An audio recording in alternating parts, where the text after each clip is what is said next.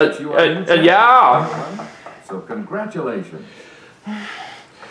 So I do say that turned out to be a pretty nice game right here. So we're gonna take home that win with $11,200 right there. So I do say it's a nice amount of money for what we won in this segment, but we could have won a little bit more right there if it wasn't for us risking a whole lot of money when we got that final Jeopardy clue wrong. And either way, for our two guesses for what we were thinking of, or what I was thinking and what you were thinking, we both would have been wrong either way, so it could have been worse.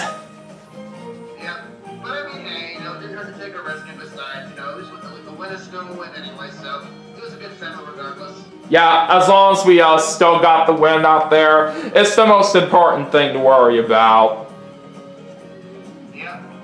Alright, so anyways, that's going to do it for Jeopardy for the Nintendo Wii as part of my 2024 St. Patrick's Day special. But we still have some more games to play, and we'll be right back for our next segment right after this, so stay tuned.